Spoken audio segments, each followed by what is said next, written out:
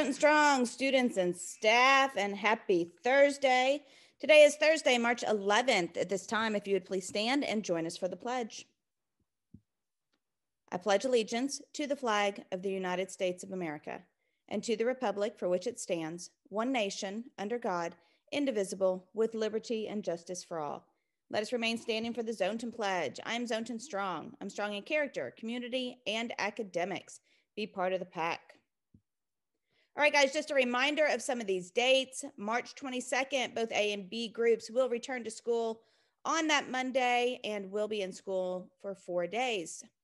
Also, April 5th through the 9th is spring break.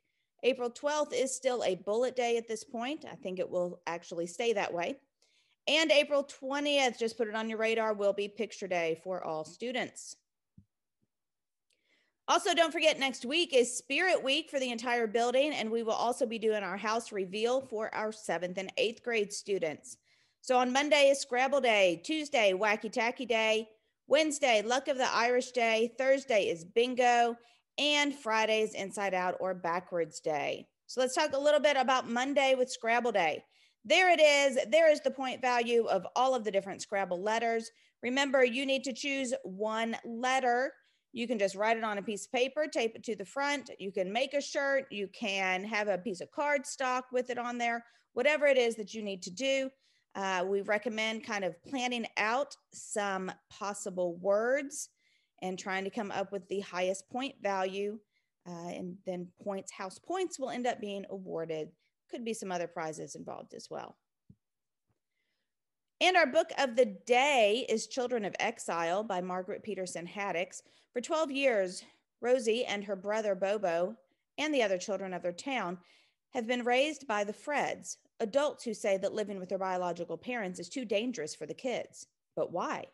Now, with no explanation, people called the enforcers are sending the kids back to their parents and into a nightmare of poverty, inequality, and severe, unexplained bias against their bright green eyes. Then they find help from a missionary and discover their true purpose. Interested in that book? Check it out using the Mackinvia app or contact Miss Voigt with any questions or other requests. On this day in history, back in 1876, the first discernible speech is transmitted over a telephone system when inventor Alexander Graham Bell, no relation, summons his assistant in another room by saying, "Mr. Watson, come here, I want you." Bell had received a comprehensive telephone patent just 3 days before. In 1930, President Howard Taft becomes the first U.S. president to be buried in the National Cemetery in Arlington, Virginia. That is just a magical, beautiful place. And in 1969, Levi Strauss starts to sell the bell-bottomed jeans. On the second Thursday in March, so today, March 11th, it is World Kidney Day. I actually have a good friend who was just diagnosed with kidney cancer. So this one is hitting a little closer to home today.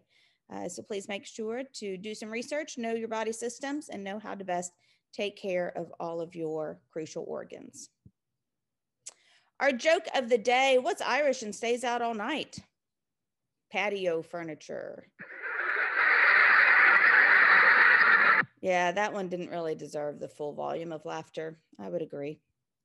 All right, guys, make it a great day or not. The choice is yours. Have a thrilling Thursday.